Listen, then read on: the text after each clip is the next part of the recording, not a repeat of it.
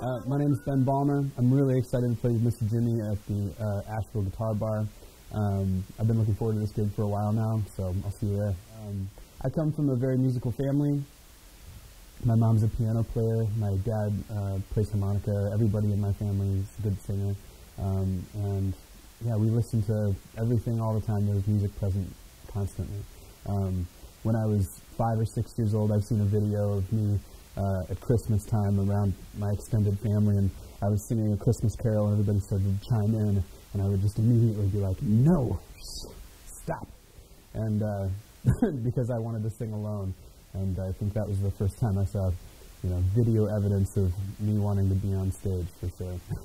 When I was 13 years old, I snuck out of my house and got in trouble and got caught trying marijuana for the very first time, and I got grounded to my room for a month. And I couldn't leave my room except to use the bathroom and have dinner with the family.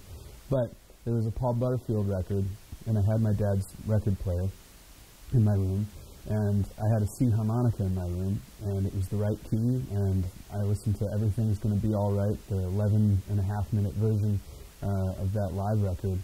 And I played it over and over and over again, and it took me the whole month to learn that tune. But by the end, I was a competent harmonica player, and that was the very first time I really started to take the instrument very seriously. I just moved to Asheville just a little while ago, and so I'm very new to the town, but I've lived in Austin as a full-time musician for 14 years. Yeah, harmonica was my first instrument, but I am primarily a singer-songwriter. I write stuff solidly that fits under the Americana umbrella.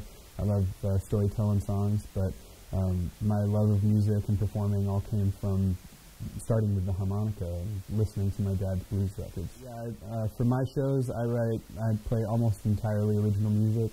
The covers that I do play are usually written by friends of mine. Yeah, I have a 3-notebook process for writing songs.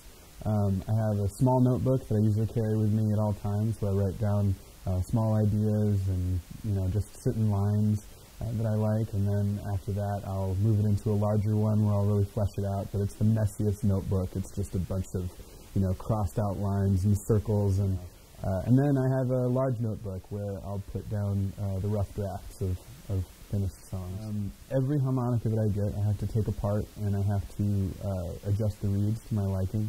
And a lot of times I have custom combs and the centerpiece of the harmonica that you put in, and so it is, each harmonica is different, and each one I'm excited to play in a different way. I mean, I have like this low C harmonica, which is like basically a baritone harmonica, and it just is the sexiest sound to me, like this.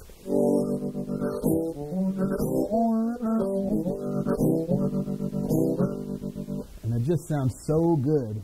And, you grab this, this F harmonica, and it has a totally different feel of,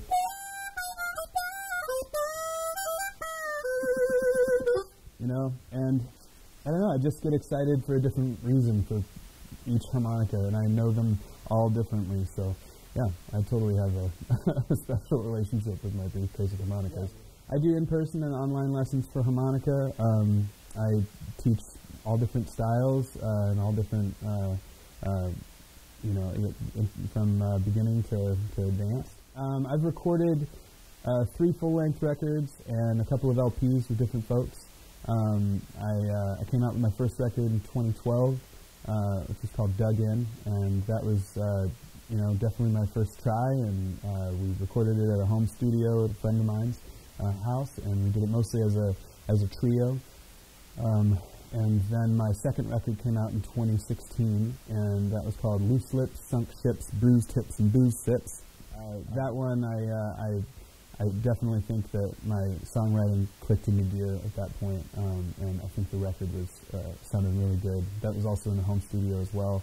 And this past one just came out last year in October, and I'm really proud of this record. It's called Honky Tonk Macbeth. And it was the first time I was able to afford it in a proper studio with the engineers that I really wanted to work with, Justin Douglas over at King Electric in Austin, Texas. And I got to play with Eddie Dickerson on fiddle, and Josh Flowers on upright bass, and Aaron Parks on drums, Cat Clemens on guitar, And I think it's definitely the best sounding record, and I think it has interesting songs, and I couldn't be more proud of it.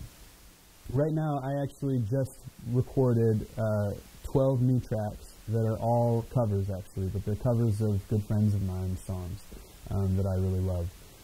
And I'm going to be releasing those every 6 weeks for the next year or so. I just came out with the first one, which is called Girl with the Dirty Hair, which is an Adam Carroll song, a wonderful singer-songwriter out of Texas. Really, I love recording in general. I love the process. I work as a studio musician as well, so a lot of different artists hire me out to put the little cherry on top of harmonica and a couple of tracks on their records, and I've always really enjoyed the process. The blues, and I'll say country as well, to me is the community of music, because, you know, those are the kinds of music that you see, you know, a Spanish guitar and an Italian mandolin and a West African banjo and, you know, harmonies from Ireland and African rhythms and music, and it's just, you know, it's where all of those music come together. And so I think that there's no better metaphor for the community and harmony that music brings for people all over the world. And I think that's one of the most special things about the blues to me.